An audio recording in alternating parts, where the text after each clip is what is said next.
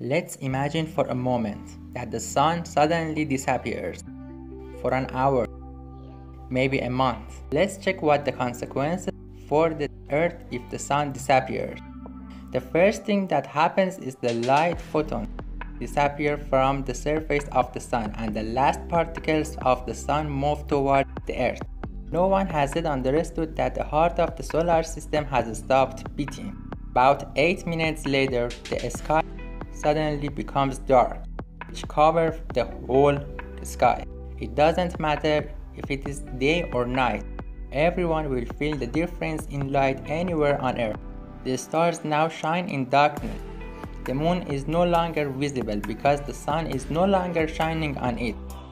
Minutes before the Earth is engulfed in absolute darkness, auroras may appear in the sky due to the change in the magnetic field around the Earth and the ionosphere layer. But the most terrible consequence of the absence of the sun is complete stoppage of the photosynthesis process of plants and cyanobacteria. And this means that these creatures no longer have any oxygen. They don't produce, and this issue causes problems for living organisms. After an hour, a real panic occurs in a part of the planet that was once bright, and after a short period of time, the power and communication cuts cover the entire planet. The temperature starts to decrease anywhere on the planet. The surface of the Earth cools down slowly. The Earth is still hot from the inside because of its molten core. After 24 hours, when the sun hasn't yet risen, fear and chaos spread throughout the world, and governments have almost no control over this situation. And mankind is trying to understand what happened while having to compromise with the scarcity of water and energy resources. The temperature has now reached about 7 to 5 degrees. At this time, some plant species begin to die, but the creatures that live in the oceans haven't yet felt any change. It's been a month now. The temperature of the Earth has reached minus 30 degrees, and almost the entire planet is covered with fog.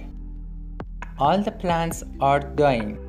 Of course, evergreen plants like pine may still be alive, but without the presence of sunlight, they don't produce oxygen.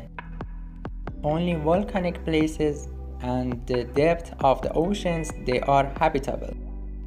It is interesting to know that the surface ice layers of the oceans cause the deep waters of the oceans to freeze longer, and the water is naturally warm in the ocean faults. But a large mass extinction is happening in the oceans as well. A year passed. The surface of the Earth and the oceans are covered with a very thick layer of ice. According to scientists, the temperature of the Earth must have reached minus 40 degrees Celsius. Now life can only be found in the deepest parts of the oceans. Maybe a group of humans have been able to survive on the surface of the Earth. According to the research, the Earth will continue to cool down for several thousand years, until the temperature of the Earth's surface reaches minus 160 degrees. At this temperature, life on the surface of this planet becomes impossible. One thing that shouldn't be forgotten is the sun's gravity. When the sun suddenly disappears, the gravity of the sun that holds the solar system together also disappears. And in the absence of the sun's gravity, all the planets of the solar system wander in space.